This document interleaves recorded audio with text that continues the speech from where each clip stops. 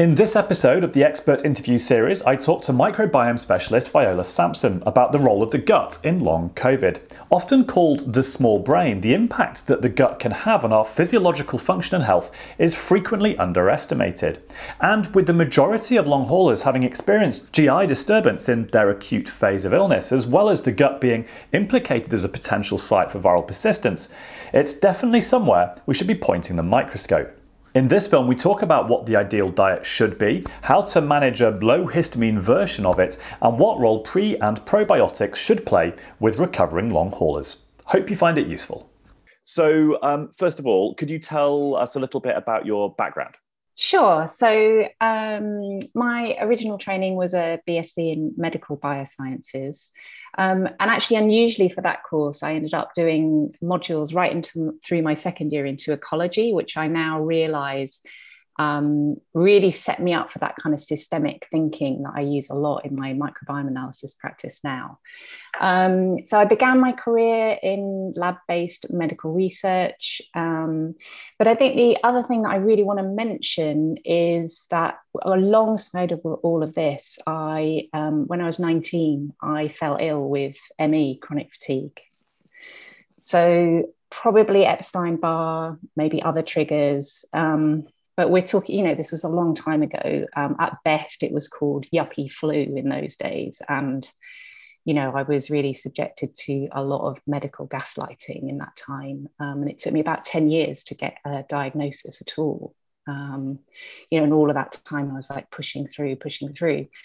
And in that time, so I was really quite unwell for about 15 years. So that was all of my 20s and quite a big chunk of my 30s. So but I found something called Cranio-Sacral therapy, which was really central to my recovery. I mean, I tried all kinds of odd things. So something called Cranio-Sacral therapy just didn't seem bizarre by that stage. And so I thought it was so amazing that I trained in it. And yeah, so that was almost 17 years ago now. So I was in my mid-30s, but I still had gut issues. So I had gut issues from a child that preceded the ME and chronic fatigue.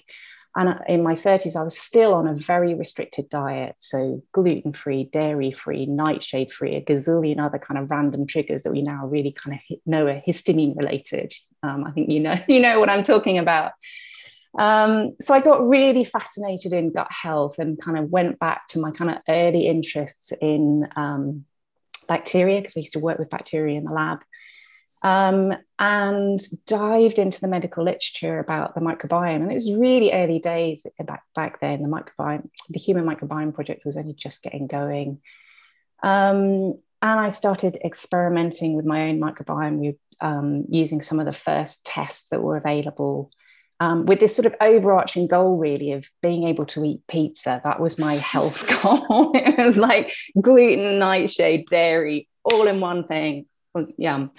And I've made it, I do regularly eat pizza now. So, and I, did some courses with then the experts that were kind of emerging from the US and Australia, began treating family and friends, and then eventually set up in practice. And then just over a couple of years ago, 2 or 3 years ago, I got invited to join a really fantastic team of very progressive psychiatrists and psychotherapists, and who are setting up a group clinic on Harley Street. So I started working with them and doing the kind of microbiome analysis. So that's a really kind of rapid fire. Yes, you've done a lot. Introduction. Yeah. Yeah. Well, I think when you've lost nearly 15 years of your life to an illness, like when you get better, you really want to pack it all in, basically. That's what I do now. And you really do go down a rabbit hole with chronic illness, don't you? Like, in terms of like trying everything, investigating everything, delving into every last recess of trying to understand what the hell is going on. This isn't what we're supposed to be talking about, but can you tell us a little bit about what craniosacral therapy is and how you think it helps you recover from ME? Yeah, well, I think the kind of at its sort of most simple, perhaps, and at its most profound, it's vagus nerve stimulation. So, I mean, what it looks like is, well, it's a bit like watching paint dry, probably. Is a practitioner generally holding someone's head lying on a table, and it's just a very light touch. And what we're doing is listening with the hands. Now, when I got into this, obviously with my kind of medical biosciences training, I wanted to know how does it work, and I think that there are lots of theories and models, and some quite spiritual, some quite physiological as to how it works. But I think ultimately we don't really know how it works, apart from perhaps it seems to be that the kind of relational listening touch is deeply, deeply relaxing for the body. So it's like you go into a very deep meditative state. And there's more that we're doing. We're kind of reflecting back. It's like a body language. So I'm feeling the smallest movements within the body and fluid flows and reflecting that back to the body.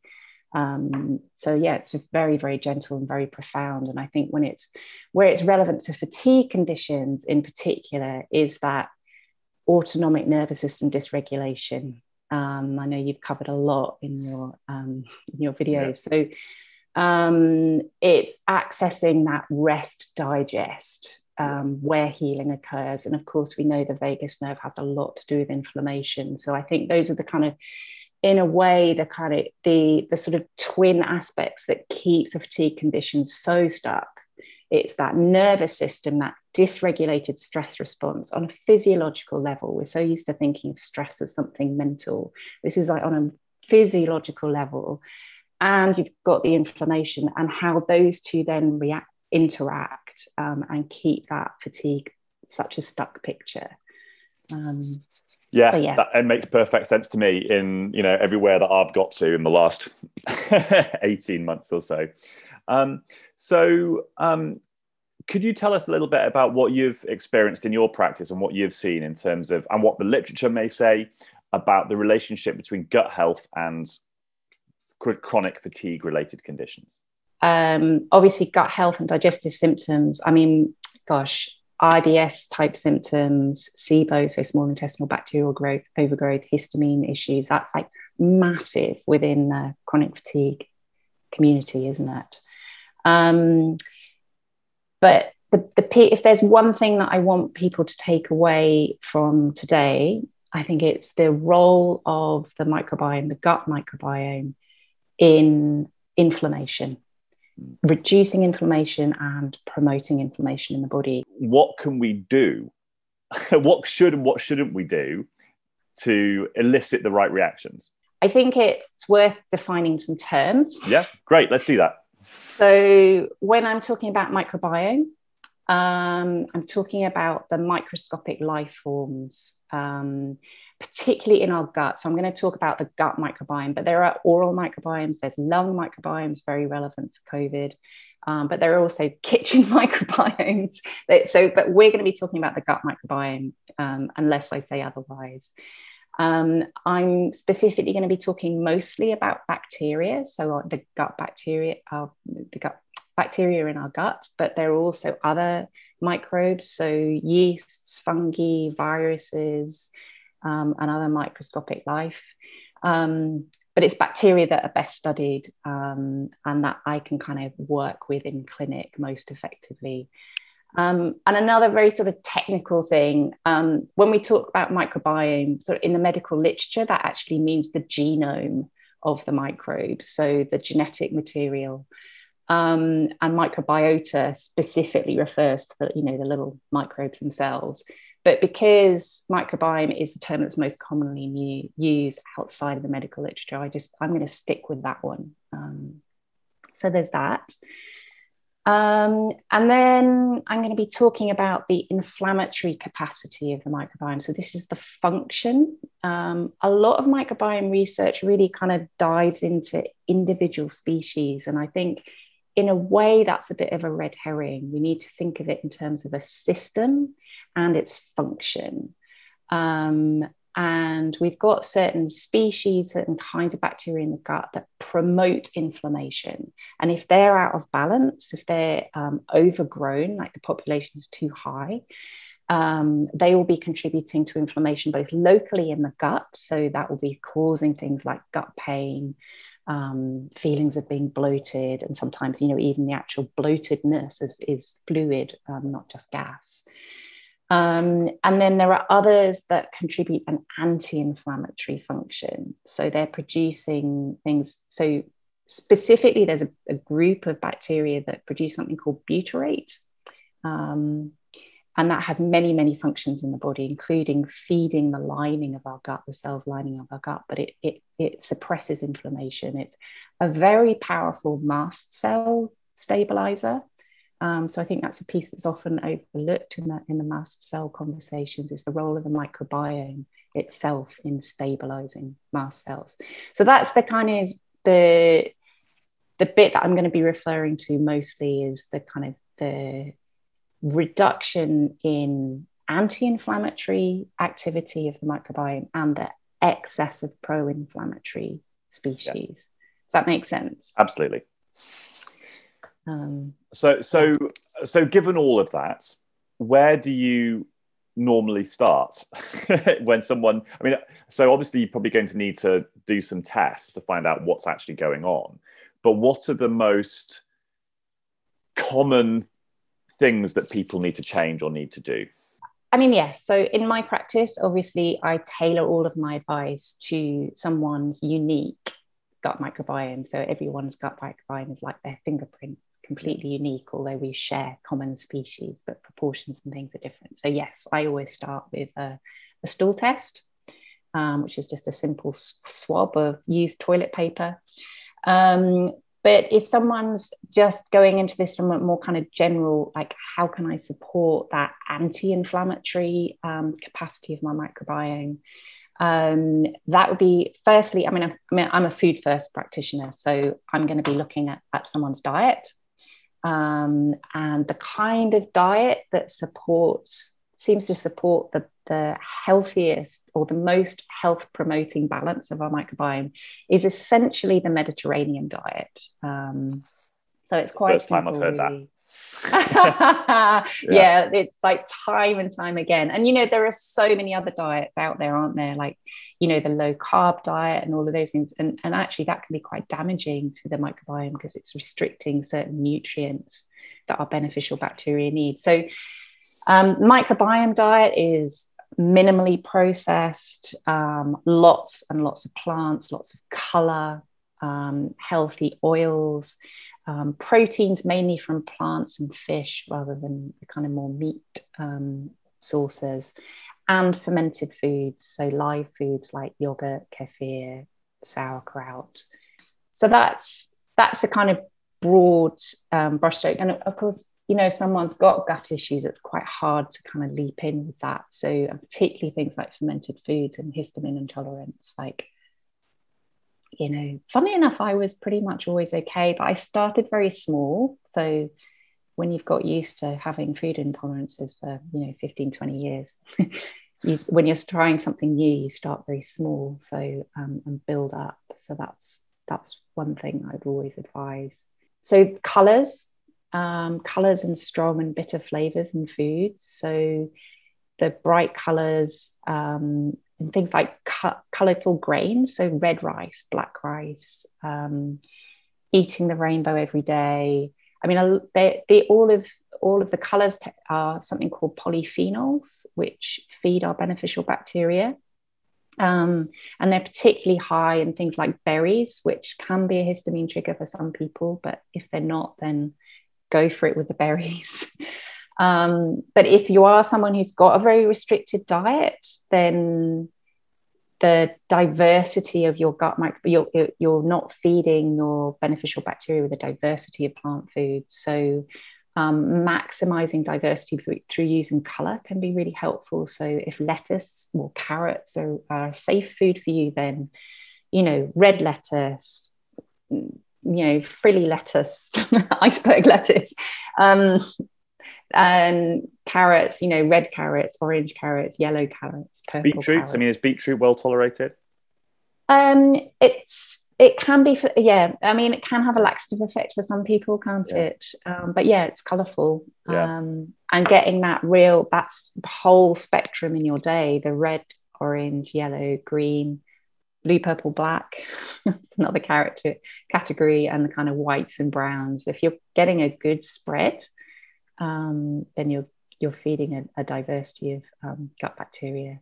But then a lot of things in the Mediterranean diet, like olive oil, not olives, they're very high in, and herbs, they're very high in polyphenols, so they're really great microbiome foods. Can you tell us what you've seen with long COVID patients in terms of how they're presented, in terms of symptoms, microbiome, and potentially treatments, and how similar that is to other people you had seen previous to the pandemic with other chronic fatigue conditions? I mean, most of my experience with chronic fatigue has been in Cranio-Sacral. I ran a specialist clinic for a number of years before I got into the microbiome work. So I'm not so sure I would say I'd have the kind of large enough sample count to be able to draw those parallels. But the things that are really clear is that whole thing about the inflammatory and the anti-inflammatory capacity.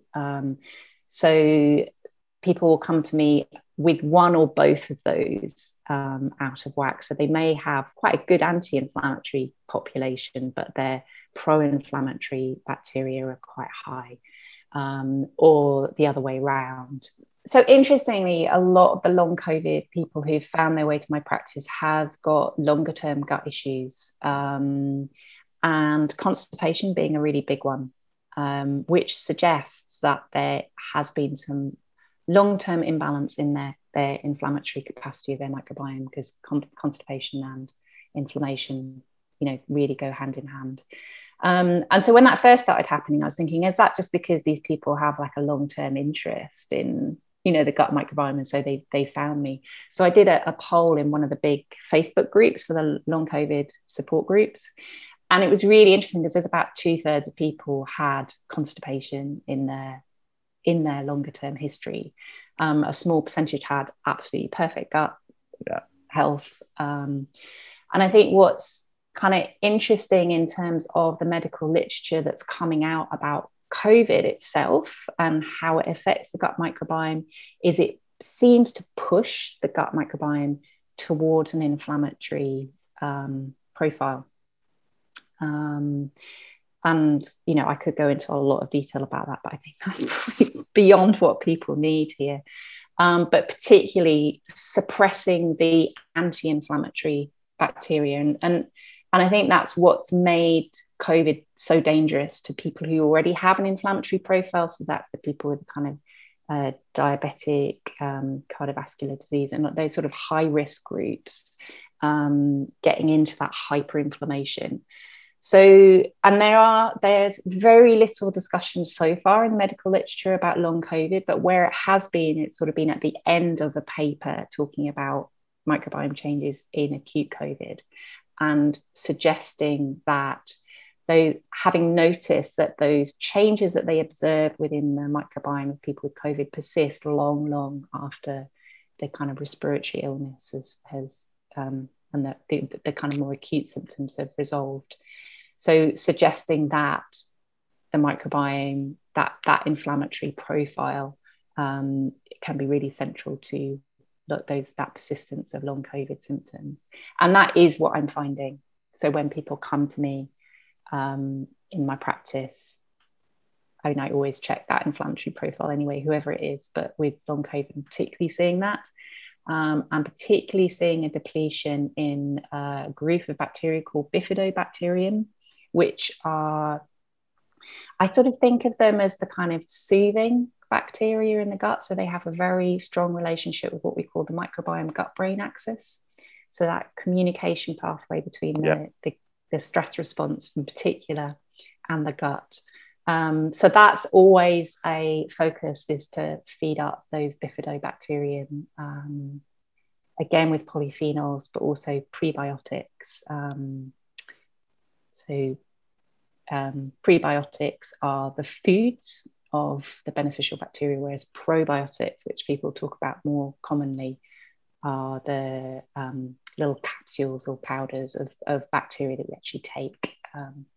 So my my focus is much more about feeding up the bacteria that we've actually got already in our gut, and using probiotics specifically where there's clinical trials showing that it has a positive effect. They do good on the way through. They don't repopulate the gut. Hence, prebiotics are needed for that more lasting change. So let's say that you've got a long hauler who is not histamine sensitive. So two-part question. So if you've got a long hauler who's not histamine sensitive, what can they potentially do in terms of making alterations to their diets that might help give some of these prebiotics to the bacteria that are likely to be needing some help? And for people who are histamine sensitive, is it different in terms of what your suggestions might be? Great question. So people who don't have histamine intolerance, I would say make use of probiotics, and in particular, there's one called Lactocacii bacillus rhamnosus GG, and the GG is really important. The rhamnosus GG is the really important bit, because GG is talking about the strain, so not the species but the strain. So there's different strains like GR1 that's really great for the vaginal microbiome, but we're talking about GG because it we know from clinical trials as it alters the cytokine profile with it, so the inflammatory markers within the body.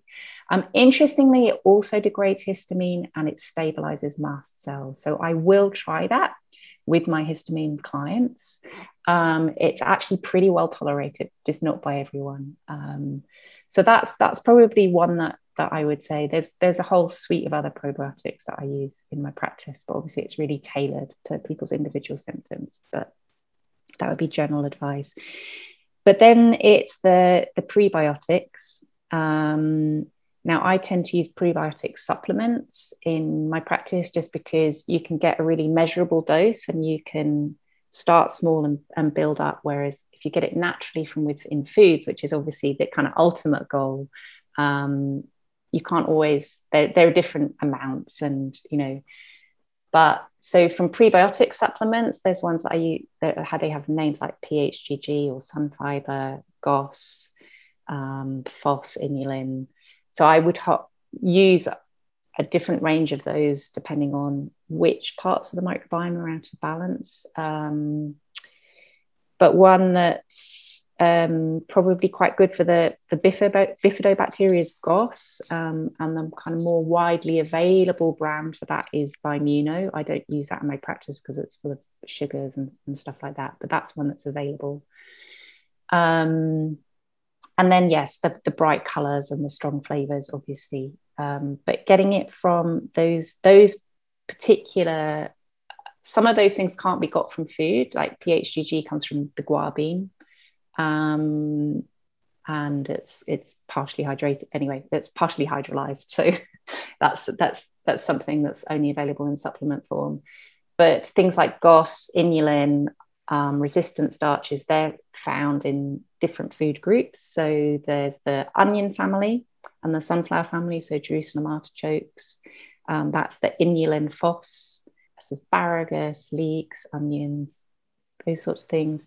Then there's GOS, which is in pulses, seeds, beets, the brassicas, so that's cabbage, beet, cabbage and broccoli and things like that. Pulses are a really great source. So for histamine intolerant people, some pulses can be really problematic, particularly chickpeas, kidney beans.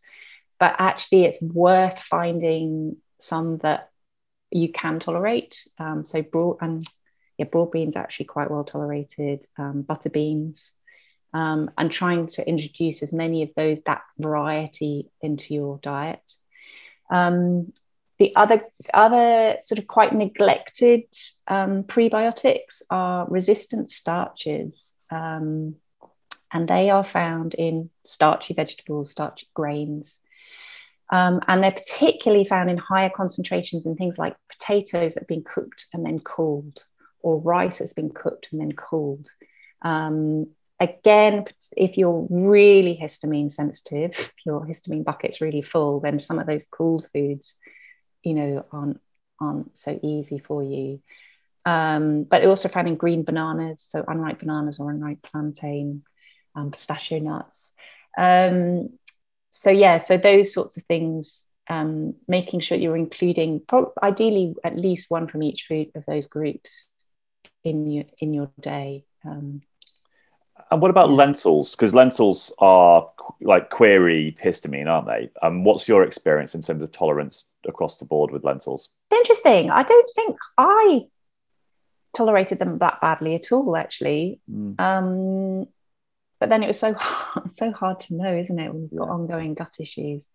So, I mean, I just very much talk about trying these things out. But the thing is with histamine intolerance, and I think particularly for long COVID, where there hasn't been a longer term histamine issues, it's most likely going to be about inflammation in the gut, and that the change in the microbiome that's destabilized the mast cells. So for me, like the restrictive side of the low histamine diet is short term, and what we're actually working on is building up that anti-inflammatory capacity of the gut, building up that capacity of the microbiome to produce butyrate to stabilize the mast cells, allow that inflammation to kind of settle back, and allow the histamine degrading enzymes actually reach the food in our gut and things like that. So for me, it's always about looking for a path out of histamine intolerance, and particularly using,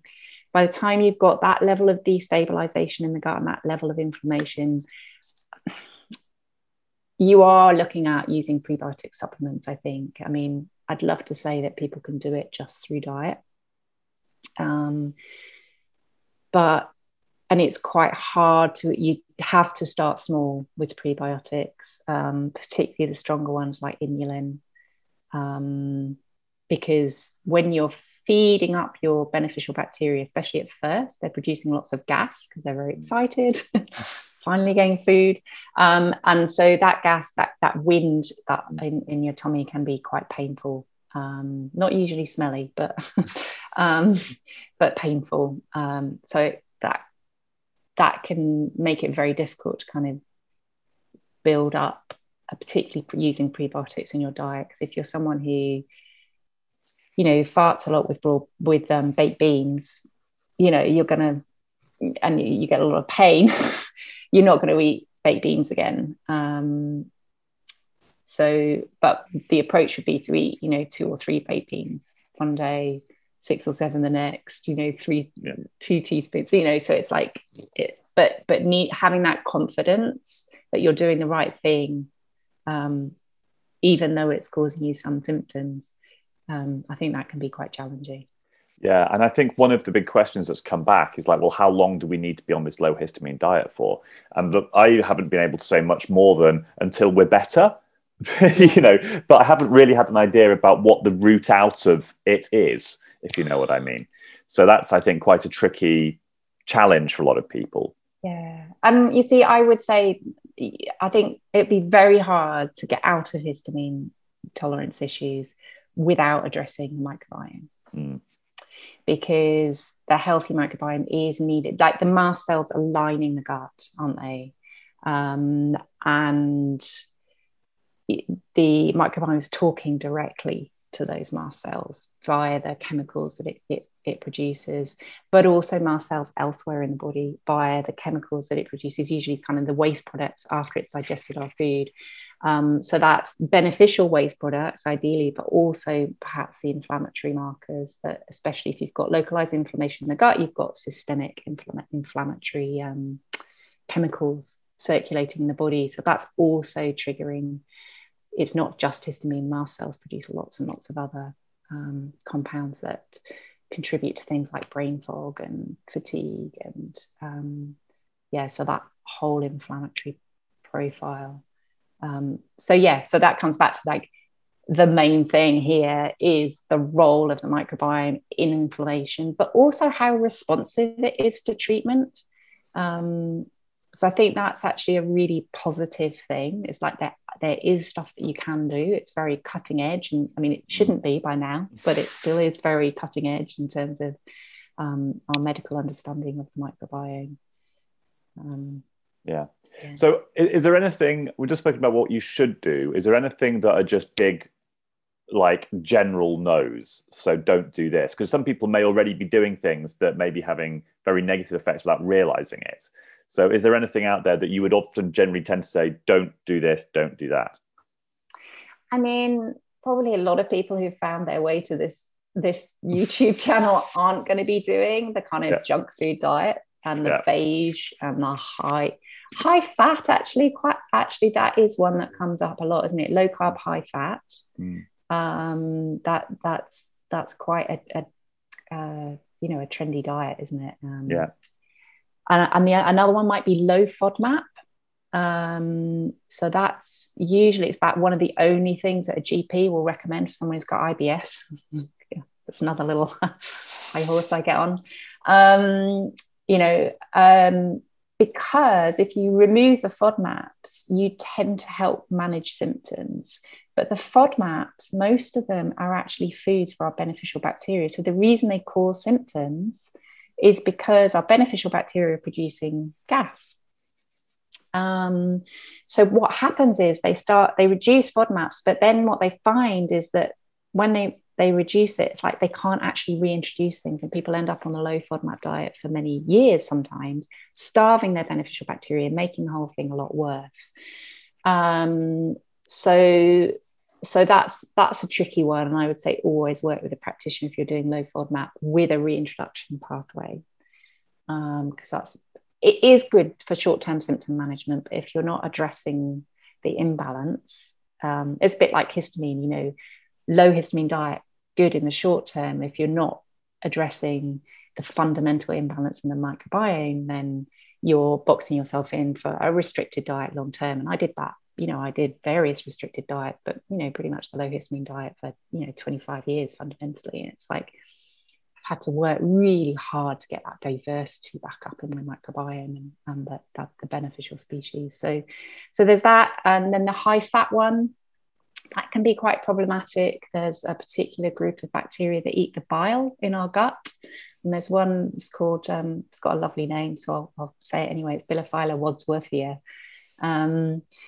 And it particularly likes the bile that is produced when we eat dairy fat, but also coconut fat. So I often find people who've had a bit of a health journey are often, eating, spoonfuls of coconut oil, or using coconut oil in their cooking, because that's, there's so many studies that show it's only beneficial in lots of ways. But actually, if they've got an imbalance, if they've got an overgrowth of Bilophila, which they will be feeding with that, Bilophila actually produces something called hydrogen sulfide gas. So it's that really horrible eggy smell. But it's a nerve gas, so it causes visceral hypersensitivity. So what we find is that people start then cutting out the things that give them wind, things like baked beans that really feed your beneficial bacteria. And there's, upping their coconut oil, but so they're causing that imbalance even further. And then if they're cutting out the FODMAPs, then Bilophila starts to really enjoy the environment, because beneficial bacteria tend to keep those harmful bacteria at low levels. So those are probably, the kind of the advice that I would give people who've been on that health journey. Like I say, I don't think there's going to be many junk food people, potentially. Maybe there are. When people want to Google this and find out, do we spell GOS like Luke Goss and Matt Goss? Is it GOSS? No, GOS. Okay, so it stands for galacto-oligosaccharide. So sugars that we can't absorb. Yeah. So they go right the way through our digestion to our large intestine, which is where our microbiome live, and that's where they feed on it. Yeah. And so is there anything relevant to dealing with brain fog as a symptom? Or are we also still here talking about the nature of this inflammatory pathways that are potentially leading to brain fog? I think it's probably all roads lead to Rome here, really, when it comes to inflammation, isn't it? Yeah. Brain fog. Interestingly, that is one of the things that I see respond quickest to microbiome work. So within 2 weeks, less than a month, people are going, wow, my brain fog is so much better. Is leaky gut commonly seen amongst the long COVID population? Because it's commonly perceived and commonly attributed to it. Are you seeing it frequently? I mean, I guess I infer leaky gut from looking at the inflammatory profile of the gut bacteria. So yes, I see people with reduced anti-inflammatory bacteria or overgrowths of pro-inflammatory bacteria. So yeah, I pretty much conclude leaky gut in that way. I mean, I don't diagnose as part of my practice. I'm looking at the solutions. So I'm addressing the imbalance in the inflammatory profile, and that's what gets the results in terms of improvement of symptoms. And if people want to learn a little bit more about microbiome and its effect on health, where would you point them? Where are good resources to go and actually just start to educate themselves a little bit more? I spent all my time in medical literature. Yeah. So there are some fantastic books out there, reportedly. I just haven't read them because, to be honest, by the time a book is published, it's really off the out pace. Yeah. So, I mean, obviously I'd say medical literature, but you do need to understand the jargon, don't you? It's like eating raw pasta, reading some of those papers. There's one practitioner who I really rate, a guy called Jason Horolak, who's a really progressive naturopath in Australia. And he's kind of real pioneer in terms of the prebiotics, pre and probiotics. So any podcasts that have him in. Right. That's a good place to start. Yeah, he's not white. He's talking a lot to practitioners, so he's not like massively like some people. I have recommended him to people and they're going, oh gosh, don't understand him, but other people find him really fantastic. So if you've kind of got a little bit of knowledge to springboard from, then he's a good person to follow. My Instagram profile is full of useful information. It is actually. I mean, I do really work how do people find your Instagram profile? It's Viola Sampson, all one word, _ microbiome _ cranio. Okay, great. Yeah, I'll put a link in the description on the film as well. And finally, and perhaps most importantly, how did you get back to eating pizza? I am dying for a pepperoni pizza, and I've not been able to go near one for over a year. Oh man, you have my sympathy. You really do. How did I do it? Gosh, I mean, it's kind of hard because I would say it was my whole therapeutic journey, right from the ME right the way through. So a lot of vagus nerve stimulation. So Cranio-Sacral therapy, obviously, meditation, Qigong, psychotherapy, EMDR. So unpicking. So that's one thing we do find, and I think this is the really cruel side of fatigue conditions, is it gets super active people and people who have some kind of trauma history, whether that's big T trauma or low level kind of, continuous trauma. So that it's often the people who've got that nervous system running anyway. And this is very much true for me, childhood history, trauma, super active, partying all night, studying all day, and physically very active as well. So for me, that the kind of trauma therapies and the managing my own nervous system, and pacing, I would say it's very, very hard. Almost, I would probably go as far as saying it's impossible to get out of a fatigue condition without learning pacing to an absolute art form, like spotting, and that requires a lot of body awareness, which is not easy when you're in pain. You feel like shit. The last thing you want is body awareness, but really noticing where you're reaching your limits, because they come really quickly, don't they? It's either, getting too cold or too hot, or exhausted doing the washing up, but you just need to do that last fork, and boom, you've run over your limit. So very acute pacing skills. And all of that is relevant to the gut microbiome, absolutely, because the role of the stress response and the vagus nerve in influencing the composition of our microbiome is really key. So there's that whole piece, which is kind of the nervous system piece, that routine. And then so restricted diets were probably important for a bit of that time, but I did it for so long because I didn't have that pathway out. So then it was fermented foods and probiotics, because that's all that was kind of talked about back in the olden days, and prebiotics. That's really what shifted it for me. The long term. Yeah, I mean, great to hear that, and from your story of actually working and recovering from chronic fatigue or ME that lasted so long, because a lot of people who have it for that long, it's a very difficult. How do you get that nervous system out of that pattern when it's been in that pattern for so long? And it's so hard. And I think sorry. And I really want to acknowledge that I am one of the lucky ones. I mean, yes, it was a slog and hard work. Yeah. And I was incredibly fortunate to work with some amazing practitioners, and practitioners who would give me low fees as well, because I wasn't able to work for a big chunk of that time.